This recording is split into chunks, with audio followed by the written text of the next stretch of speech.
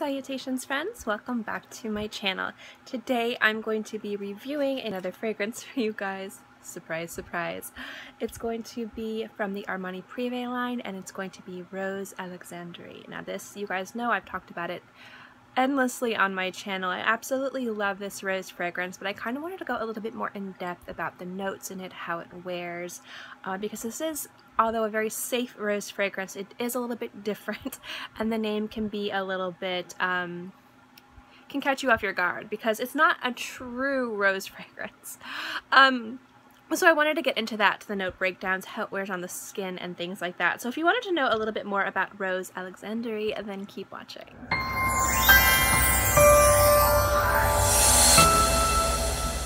Okay, Rose Alexanderie is probably one of my most favorite rose fragrances ever. It is one of the fragrances that made me fall in love with the Prive line from Armani. It is one of my favorite exclusive lines from a designer brand. I just love every single fragrance from them. I'm slowly collecting them all.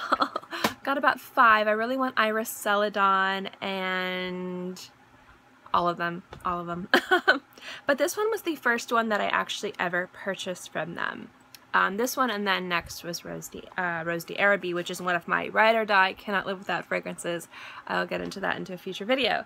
But this is just a very fresh rose. The notes in this are bergamot, mandarin, yellow mimosa, neroli, and of course rose. It's a very bright scent. This is very reminiscent to me of a garden of roses. You go outside in the sunshine, you walk past all these rose bushes, and you get this beautiful, just kind of like almost wet, fragrant rose. I love this one so much. I wear it all the time, you guys.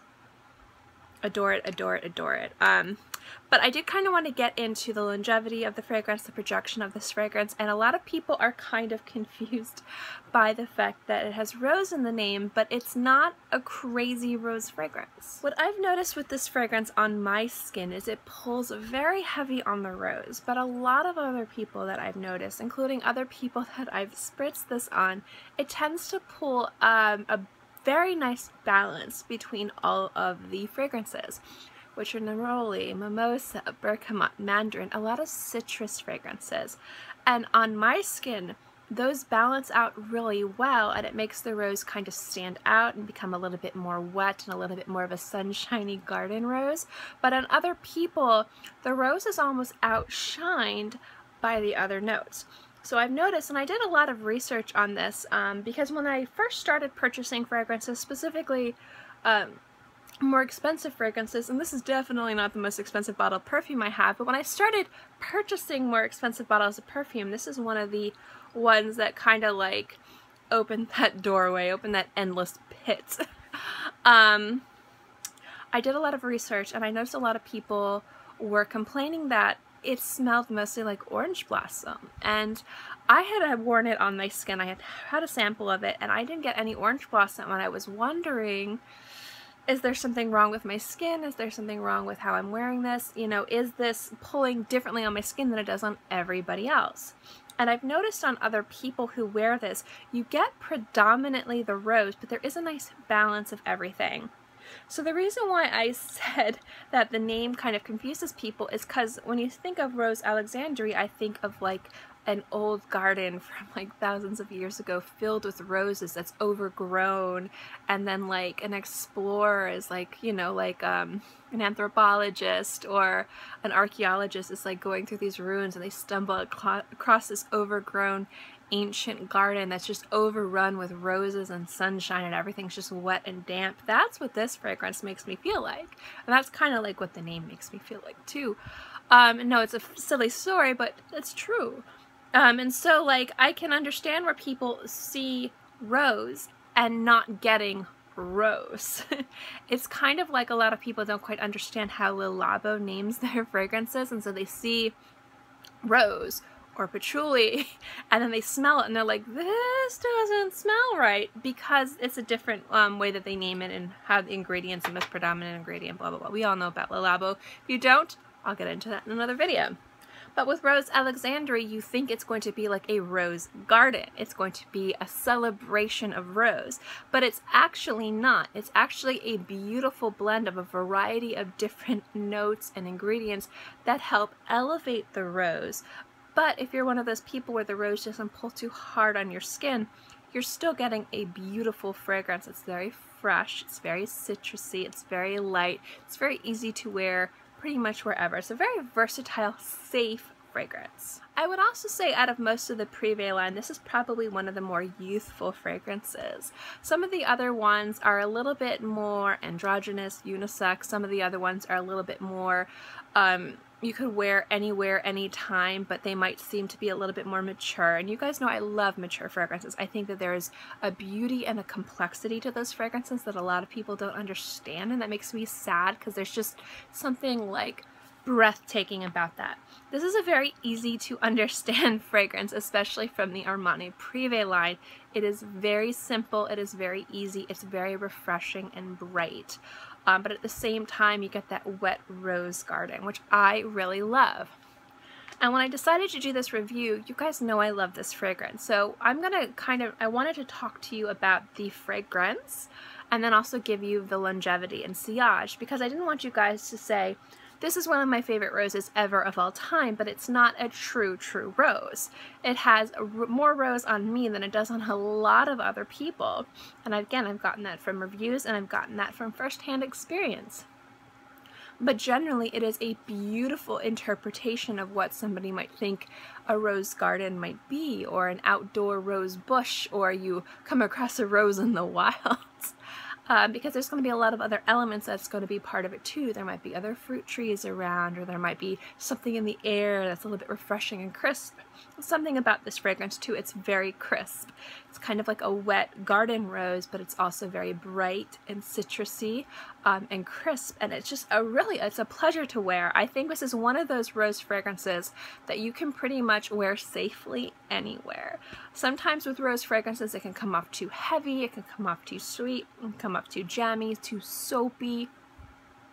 And I usually try to shy away from those if I'm going to be at a place where I know I'm going to be in close proximity to people that maybe don't appreciate fragrances, like work or school. But this is one of those fragrances that I think would be very safe to wear just about anywhere. It's a very versatile fragrance. But do understand, it's not a true rose fragrance. You're not going to be getting this fragrance and you're not going to be experiencing the most beautiful rose fragrance ever. It's just a beautiful fragrance that just happens to have a beautiful balance of rose and other things in it. Overall, I really like this fragrance. Again, it's one of my favorites, but if you're expecting something that is just a beautiful celebration of rose, this is not it.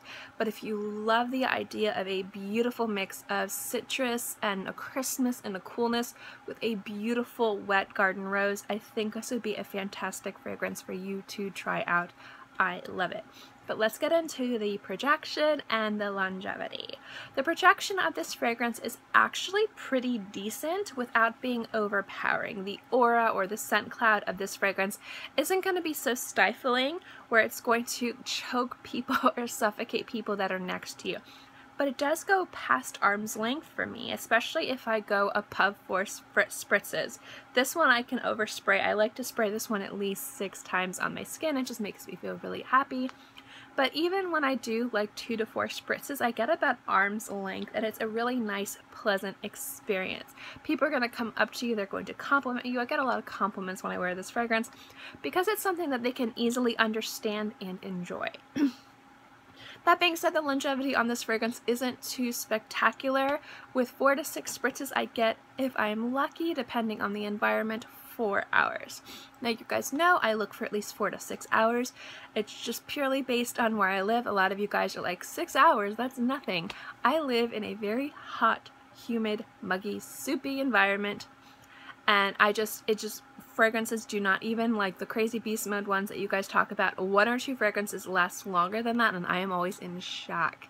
So I look for hopefully 6 to 8 hours, but I generally expect at least 4 to 6. This falls into the 4 to 6 category, but it's on the lower end. It's about 4 hours. So this is something I would have to, and I have reapplied throughout the day if I wanted to wear this as my fragrance for the morning and the evening. It's also a really nice light fragrance, and it's easy to transition from one to the other. So say I wore this one in the morning and I wanted to wear, say, Rose d'Arabie at night, or something a little bit more heavy on the citrus. This blends really well with other fragrances, so you can also layer this one as well. It's a fantastic fragrance to wear with other rose fragrances that might be too jammy, that maybe you want to brighten up a little bit. I particularly like to layer this one with Calligraphy Rose from Aramis. I think it's really, really nice. And actually, if I wanted to have a little bit more rose, but I still want it to be daytime appropriate, Rose is just a Chloe layers really nicely with this one as well. But longevity, again, is about 4 hours. Just borderline 4 hours, and that's where I know other people can perceive it. I don't tend to get nose blind from fragrances. That's something I kind of wanted to get into in another video. But generally, when it comes down to longevity, it's when I can't smell it anymore on my skin whatsoever. It's gone. I can put my nose like this and not smell it. I can practically dig my nose into my flesh, not smell it. It's gone. So this one tends to disappear around the 4 hour mark. I do wish it lasted longer, but I do definitely reapply it. But overall, it does fit into the 6 to 4 hour mark, so I will give it that, but I do wish it performed better. Overall, Rose Alexanderie is a beautiful rose fragrance. It's very fresh, very crisp, very easy to wear, youthful and versatile. I would definitely recommend sampling it, and it's one of the more inexpensive fragrances from the Armani Prive line. I think if you wanted to have a nice introductory fragrance to some of the more exclusive lines from designer fragrances, I know that those can get very expensive. This might be a great one to check out. The juice, I think, is a beautiful quality juice. I love wearing this. It makes me so happy. And this is one of my favorite rose fragrances ever. So generally, overall, this is an A+ fragrance. But part of this review was also talking about the fragrance itself. And this is not a true rose fragrance. This isn't a celebration of rose. This is a beautiful mix of citrus and floral and rose to come together to create something very crisp and youthful and bright. So if that's the kind of fragrance that you guys are interested, definitely give this a shot because it's one of my favorites. Thank you guys so much for watching this video. I hope you enjoyed it. If you like my fragrance reviews, remember to give this video a thumbs up. It lets me know to continue doing videos like this. And also don't forget to subscribe because it's free and I'm free and I put out new videos every Monday through Friday and sometimes on the weekends as well. So I'll always have something for you to watch. In any case, I hope you guys are all happy and healthy and have a great day, month, year, whatever. And I'll see you next time.